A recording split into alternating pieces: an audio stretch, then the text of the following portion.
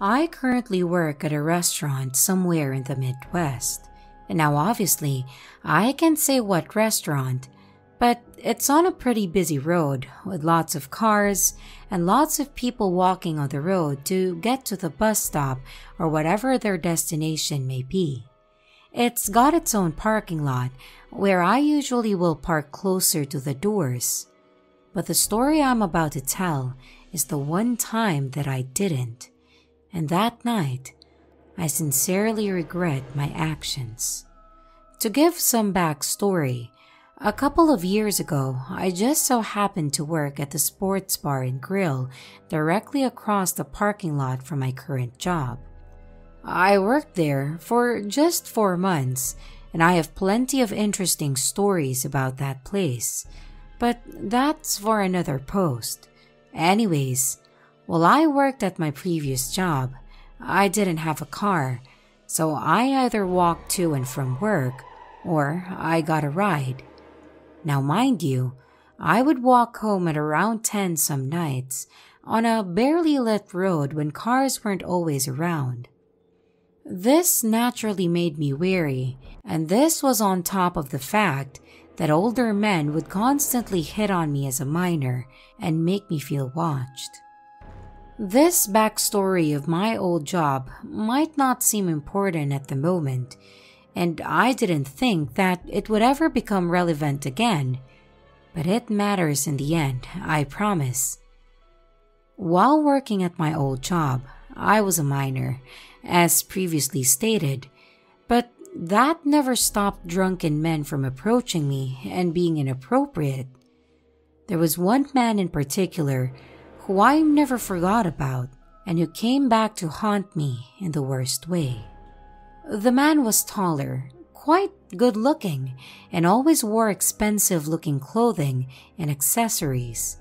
He had a very elegant vibe to him, which is why I did not think much of him when he would talk to me while I was working. He started out very polite.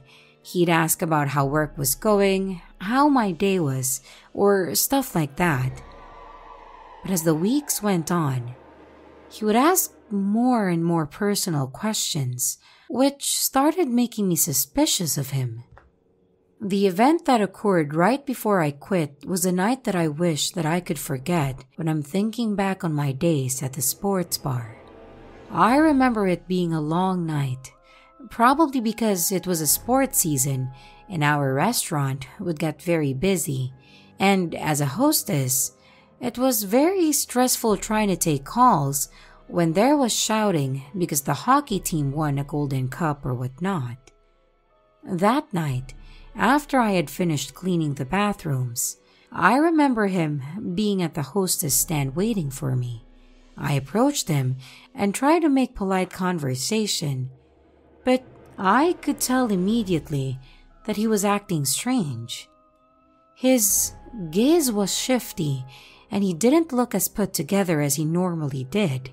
The first thing he said to me was something along the lines of, "You're 16, right?" To which I confirmed, and he continued with something like, "Well, when you're 18, I'll have something for you. It'll be a surprise. Just wait till you're 18. And he promptly left through the bar section of the grill. I stood shocked for a moment before composing myself and finishing my cleaning so I could get the hell out of there. After I finished counting my drawer down, I went out back and unlocked the bike that I had gotten a month or so after I started working there and began to ride home. Note that I was paranoid as hell as I was doing this because seriously, who the fuck says that to an underage girl? I watched my back all night as I rode home, and I felt watched the entire time. It was kind of my fault that he knew my age. I had told him a long time ago, as I mentioned something about birthday plans, but his comment on my age made me feel sick to my stomach regardless. Now, let's jump to more recently when I started my new job just across the parking lot. It's been years since I worked there, and I had just about to let go of the memories of working at the godforsaken sports bar. But something happened recently that made the memories feel like yesterday. The stimulus checks and nice weather have brought a surge of customers to my current restaurant. I've worked here for almost a year now, and we have been busier in the past month than we've been since I first started.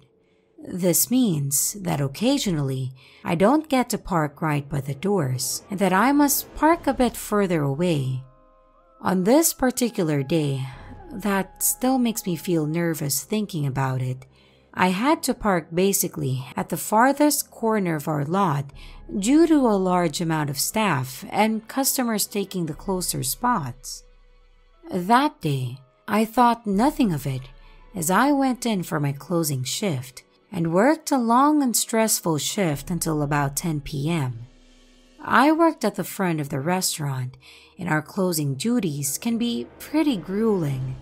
That night was especially bad because I was the only one up front besides the manager who has to go back and forth between kitchen and front to help. I finished all my cleaning, albeit a bit later than usual, and I felt bad for taking so long, but they weren't too upset because a coworker of mine was waiting on a ride, so they had to wait anyways. So with that, I say my goodbyes to the two of them and head out to the back doors to my car. I immediately was irritated that I had to walk so far to get to my car, and I started digging for my keys. I didn't realize that there was a third car in our parking lot until it was almost too late. I finally grabbed my keys, and after a moment of struggling to find them and realized that the car is in fact not my manager and it was parked right next to mine. Although it did look similar, which is why I didn't think much of it at first, being so exhausted from work. Upon getting closer, I realized that there's a person inside, so I remember thinking, is my coworker's ride here? But no one came out to go home, so I assumed not. I looked back closer to the restaurant and realized that in front of the building, where I couldn't see before as I left out back, my manager's car was sitting empty right up front.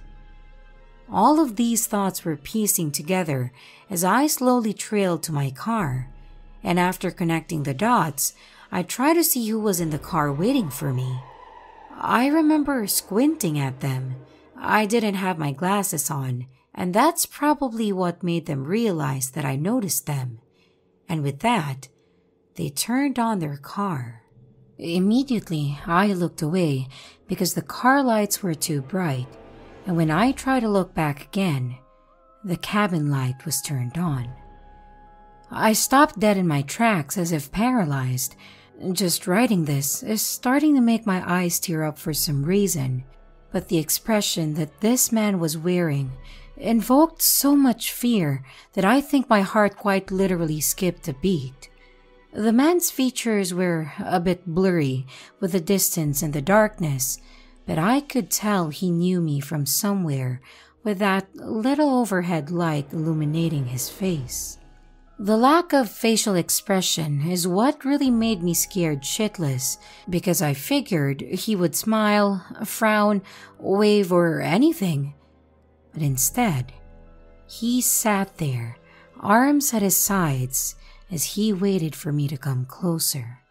Now, as a young woman, I should know better than to ignore my instincts telling me to get the hell out of the situation. But for a split second, I almost felt compelled to continue towards my car. I can't explain why, but I distinctly recall taking one step forwards before pausing and asking myself, "What the fuck am I doing?" And then hightailing it back to the back door. I felt like I was prey about to be eaten, the way that I sensed his overwhelming presence behind me. The whole time I debated going back and then running to safety, and he just sat right in his seat and didn't move an inch. Or so I assume, as I did not look back until I reached the door. I glanced back at his car for a split second before dashing inside, and all I remember seeing was his cabin light had turned off and that I could only see a dark figure, and the menacing light no longer illuminated his face. I didn't need to see his face to know that he was still staring. I could feel his beady eyes staring right at me. After scaring the hell out of my coworkers by yanking open the back door as I did, I explained what happened. They both immediately got serious and told me to wait with them while they waited for my other workers' ride. We sat for a few more minutes, and they talked about how freaky the situation was, and how they would call the cops if he was still there when we went outside together. And I just sat in silence. I was silent because in the few minutes after the encounter with a strange man, I knew I recognized him from somewhere. He was that same guy who had told me to wait for him when I turned 18. It took me a while because he didn't look like he used to. He looked much more bedraggled, a bit older, and much scarier. I don't know if he saw me that day as I brought out the trash, or maybe when I walked into work, but he knew that I was there somehow, and that scared the shit out of me. When their ride finally arrived, we all walked out together, and my eyes instantly shot to the area where I knew his car was parked. It was just my car though, waiting for me to climb inside and get home ASAP. The manager saw my coworker off into their parents' car and then walked me to mine. She helped me check under my car and inside, as apparently she had dealt with a stalker before and knew all the tricks to stay safe. I thanked her profusely and got in, locking my doors right away. And I watched her as she walked to her car and started to leave the lot. I looked frantically to see if I could spot his car anywhere in the shopping area that connected with our parking lots, but I found nothing. I live close by my work, so I took a long way home that night, fearing that he was waiting for me to go home to do something sinister. Needless to say, I didn't sleep well that night, as I kept thinking that he was in the darkest corner of my room with that hollow expression on his face. I considered making a police report, but seeing as the police tend to be useless in scenarios like this, and I literally only had a first name, which could have also been fake, I decided against it. In the weeks since then, I haven't seen him or heard from him, and I still think about him every time that I leave the building, half expecting him to be either standing outside, ready to snatch me, or parked right next to my car. I always leave with my coworkers now, as my parents insisted that I begin doing after I told them what happened. And to this day, I still wonder why he remembered that I was 18. I'm almost 19 now, but he didn't know exactly when my birthday was, because I had almost completely forgotten him. And I hope that I never do find out what surprise he had waiting for me. All in all, I most definitely think that I've earned the right to say this much. Creepy man, whose name was apparently Michael. Let's not meet.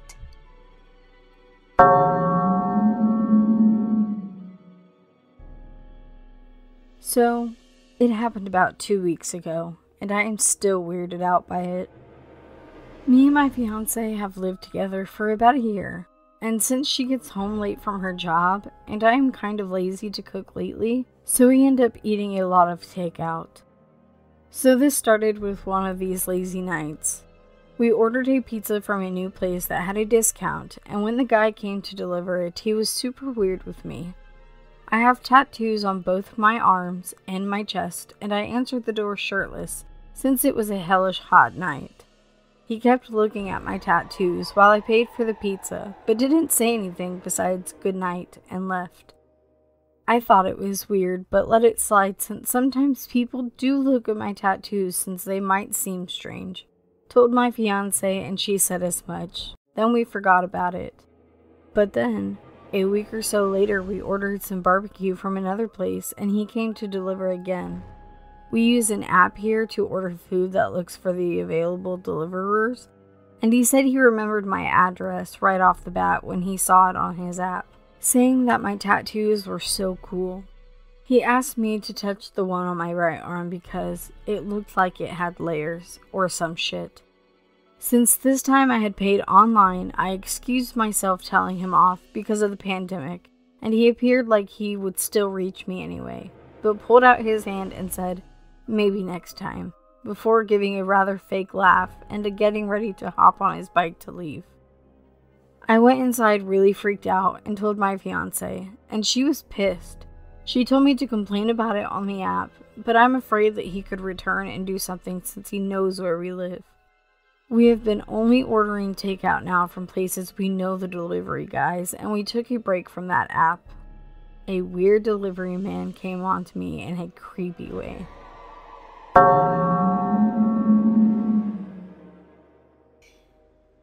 This happened a few years ago, and sometimes I still have nightmares where I didn't manage to get away. Let me start off by saying that I live in a pretty big city, lots of bars and clubs, and that I have experience with partying and drugs. I have been in blackout drunk situations, and this was not that. I no longer go out on my own. That night, I had decided to go out with some friends, bar hopping. I mainly knew only one of the girls that I hung out with on a regular, and the other two were more acquaintances or strangers. I was very outgoing and loved meeting people, so that was nothing new for me. We had a few drinks at a bar and continued on to the next one, having fun, having great times. One of the girls that I didn't know well pulled out the party stuff sometime during our second bar visit. I decided to skip it because I wasn't looking to get effed up that night. My friend said yes, and she and the third girl went to the bathroom. The second girl, let's call her Barb, kept saying that I should go with the two others. I declined and declined, and she got a little aggressive and mean after the third time that I declined. My friend came back just then, and Barb acted like nothing had just happened. We had some new guys joined our group to flirt. I'm in a relationship, but my friend and Barb were not. By then, the second girl had left. Barb and my friend were starting to get pretty messed up. I went to use the bathroom and text my boyfriend that I was coming home soon and saw that my phone was dead. When I came back, the guys had gotten us shots. I was still pretty sober and declined the shot. Barb shoved the shot in my hand, and to avoid a scene, I took it. I started to tell my friend that I was heading home, but one look at her face and Barb, and I saw that they were out of it. I was starting to feel pretty woozy myself, so I grabbed my things and their things and started shoving them to go. The guys that bought us the shots were protesting, but I wasn't getting resistance from the girls. I hailed a cab, and my phone was dead, so no Uber. And I remember putting the girls in the back and telling the driver that we were dropping off my friends at their house, then going to my address. Then I blacked out. I remember dropping off my friend, then a blackout, then I was alone with that driver. I was in the front seat and he was holding my hand. I looked around, disoriented, took in the sight of him holding my hand while driving, like my boyfriend would. And I saw my wallet in the center cup holder. The meter was off, and he was telling me that he was taking me to a romantic place. I told him no, to please take me home, and that my boyfriend was waiting at home. He said something along the lines of, "Stop talking about him, I told you." Which to me in hindsight indicates that I had told him already many times. He said he just wanted to pretend for a little and held my hand tighter. I didn't want to trigger a violent reaction, so I left my hand there and started to reach for my wallet with my other hand. He saw, let go of my hand, and took my wallet from the cup holder to his other side where I couldn't reach. I was still woozy and blacked out again. When I came to my senses, we were parked near a very known, romantic and touristy location in my city.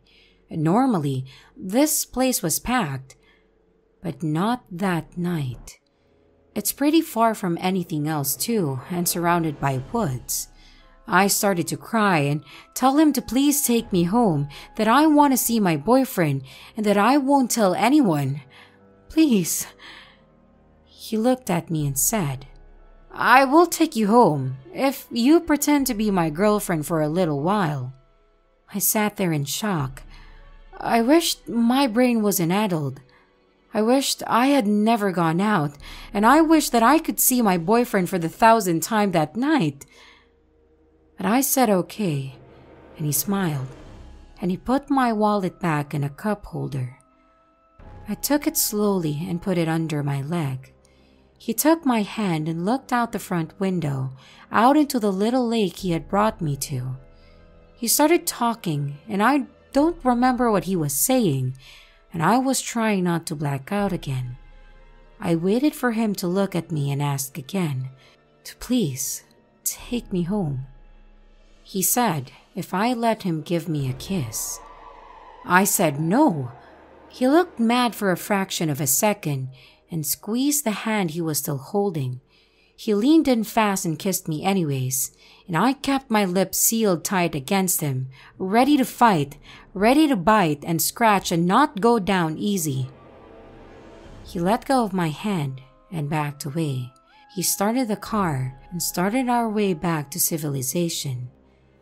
I was crying silently as possible, trying not to be hurt so he would forget that I was there and want to touch me or hold my hand. I waited till we were near enough people that I could bolt out of the car and find another way home. I think he saw me grabbing my wallet from under my leg and knew my intention to jump out at the next red light. He snatched it again and said he would drive me, and I just nodded, but by then, I didn't care about the wallet, my phone, or anything else. I was dead set at jumping out, because no matter what, I was going to get home. I didn't know what time it was by then, but I do know there was almost no cars driving in my usually busy city. No buses, no people, but I didn't care anymore. He stopped at a red light, and I unlocked the door and yanked it open and ran. I didn't look back, but I heard a car peel out of the intersection. He was running too. My phone was still dead, no wallet, so no money. Really far from my house, and I was still drowsy and crying. I had no idea of the time, and I started walking home. I heard a car pull up near me and started running out of instinct. I heard a woman's voice yell out, "Are you okay?" I stopped and swirled around, and the most beautiful person that I have ever seen in the world was walking towards me slowly, hands out in front of her so as not to scare me. And I started crying even harder, even more incoherent than I had ever been in my life. She hugged me so hard and asked for my boyfriend's number. She called him, and he answered straight away. She started telling him where I was and that I was okay and that she was taking me home. I cried the whole way back, trying to explain what happened, but still woozy, still freaking out.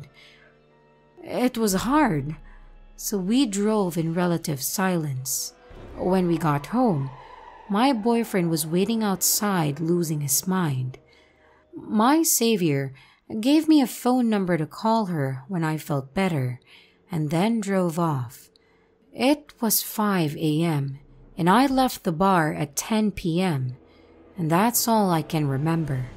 A week later, my wallet showed up in my mailbox. So yeah, taxi driver, I hope we never meet again.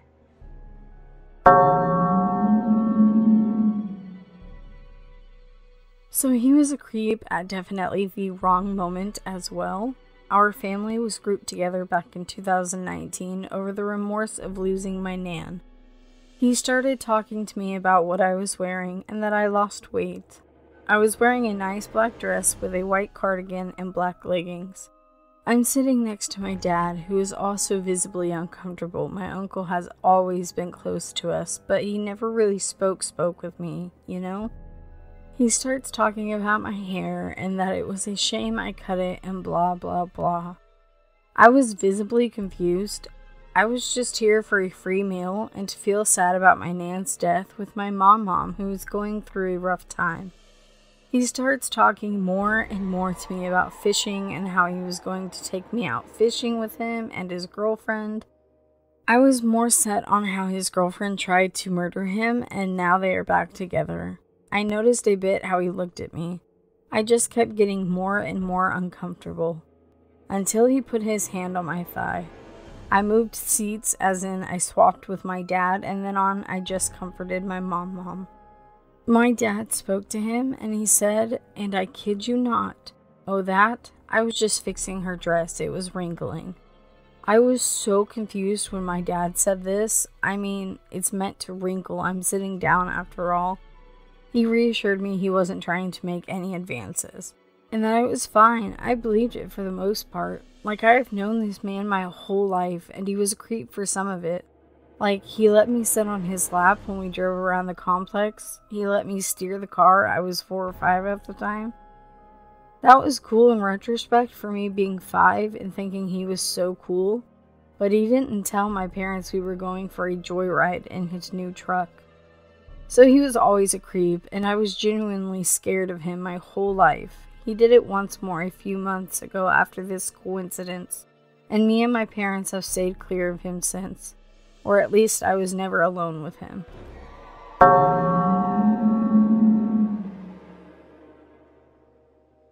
This happened about 7 years ago in the summer of 2014.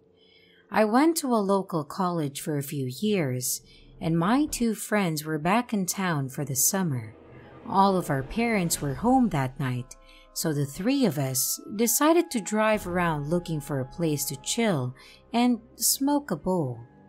We stopped at a local park right off the main road, pulling up this windy gravel road into an empty parking lot. It was a soccer field, so it was pretty open, and the field was surrounded by a tree line. We got out and walked a little ways into the field, probably about 150 feet from the car, and started smoking and chatting. Now, this area is close to a pretty big airport, so there are always planes flying by, and this night was no different. At this point, it was around 9:30 to 10, so it was dark out, and after less than 10 minutes, we saw another car's headlights pull up the gravel road and into the parking lot. I noticed it was a pickup. It parked right next to my friend's car, and the 3 of us didn't really know what to do and just kind of looked at each other. We looked very conspicuous and were a bit worried that someone had come to kick us out. The park was closed at that time. The car turned off, and 2 people got out and started walking towards us. We decided to just play it cool. They walked right up to us, and there was a man and a woman who looked like they were in their late 50s or early 60s. The man wasn't wearing a shirt and had cargo shorts on and was wearing glasses. The woman was paler. She had blonde hair that was a little scraggly, and she also looked like she was wearing glasses. But it was hard to tell, and she probably didn't have as thick frames as the man. It was dark, so I didn't get a great look at them, even though that they were right next to us. The man said, "What's up? Are you here to see the lights?" No idea what that means. We mumbled, "What do you mean lights?" "The lights," he said. "They're all over, can't you see them?" He pointed at the sky, and I realized he was talking about the stars. "They're everywhere tonight. Look at the planes. They can't even get into the sky." As he was talking, he was looking at the sky, and he would just randomly get excited and shout, "Look, there's one now." We looked up and just saw some planes taking off and landing. He was in utter amazement. He looked like he was breathless with wonder, and he started wandering off by himself with his hands on his head, looking at the sky and muttering. The woman stayed with us and started talking about how they've been tracking this movement for months. "Those stars are angels," she said. "They're getting stronger and stronger, which is why the planes are being forced to land.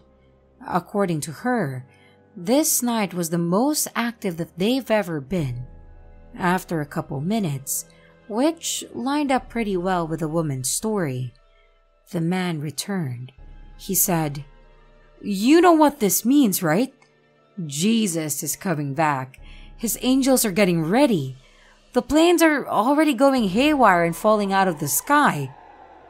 They were looking at the sky and kept pointing out planes that would fly by the stars, all of them, because there were a lot of stars out. When a plane would pass by a bright star, they would get really excited and act like the pilot just escaped death. So, the three of us, a bit freaked out. They seemed pretty invested in the sky, so after a pause, my friend piped up and said that we should get going because it's getting late. They exchanged friendly goodbyes with us.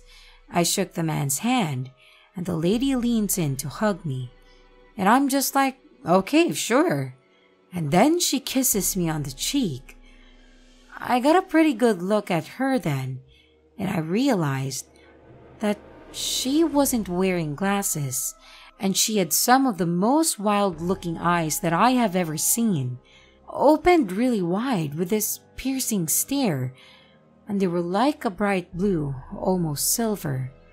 Just a very, very strange vibe. That little part stayed with me the most. But we left them in a field and walked back to the car, making sure that they were still in the field on the way. We were quiet until we got back onto the main road, and then just said, "What the hell was that?" I had the feeling that they were some kind of doomsday preppers or part of some fundamentalist sect, and that the man was probably on psychedelics. The woman was more lucid. I hope she was the one that drove. But they didn't seem aggressive or like they wanted to harm us, but also a little unpredictable. So weird Armageddon couple that we met in a soccer field. If we meet again, Armageddon out of there. So let's not meet.